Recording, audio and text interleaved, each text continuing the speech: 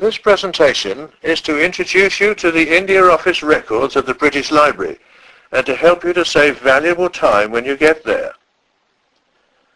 The British Library is next door and just to the west of St Pancras International Railway Station in the Euston Road in London.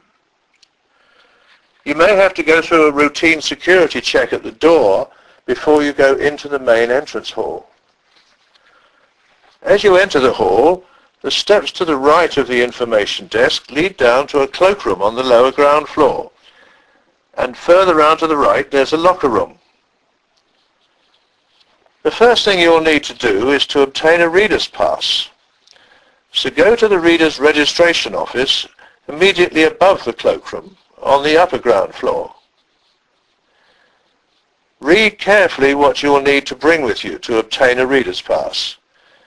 This includes both proof of your home address and proof of your signature. Be careful.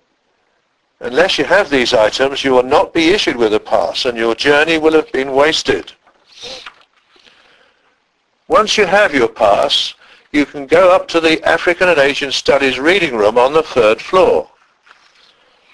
There, on entry, you must show your reader's pass to the security person just inside the door. However, remember that there are certain things that you may or may not take in with you, so leave these in your locker room before you come up.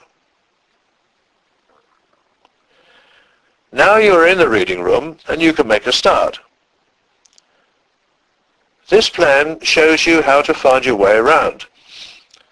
First, find yourself a seat at the reader's desk and make a note of its number. Probably the first section that people head for are the index books to the christenings, marriages and burials on the microfilm cabinets alongside. These indexes are divided into presidency, then baptisms, marriages or burials, then the initial letter of the surname that you're looking for. Select the index that you want, and this is listed in order of the year in which the event is recorded. Here I'm looking at the list of Madras christenings for the year 1839 for a Mary Maddox.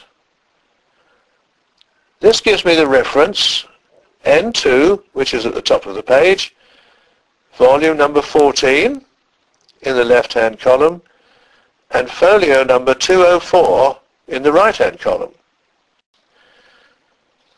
So, having noted that the reference for Mary Maddox is at N/2/14, you can select the relevant microfilm from the cabinet alongside and take it across the room to the microfilm readers. Here, you can wind through the film to folio 204, where we should find the details of the christening of Mary Maddox. I'm afraid for copyright reasons we can't show you the exact entry, but here is a copy of the information that it contains. Next, you might like to consult the catalogues to determine the reference to the next item that you want to look at.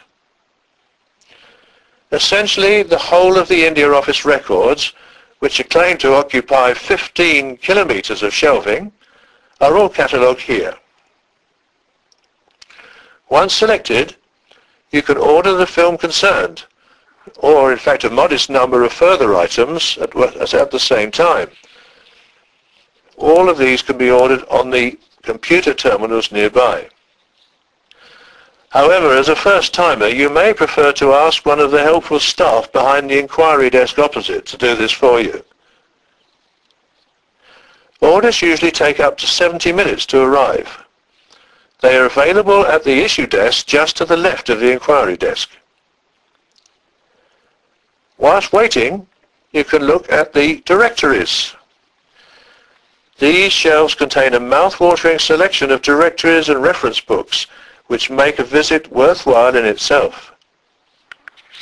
So, just to complete this presentation, we give you a list of the opening times, with the warning that the African and Asian studies of reading room is rather more restricted in opening times than some of the others. We trust this presentation is helpful to you and that it contributes to the success of your research.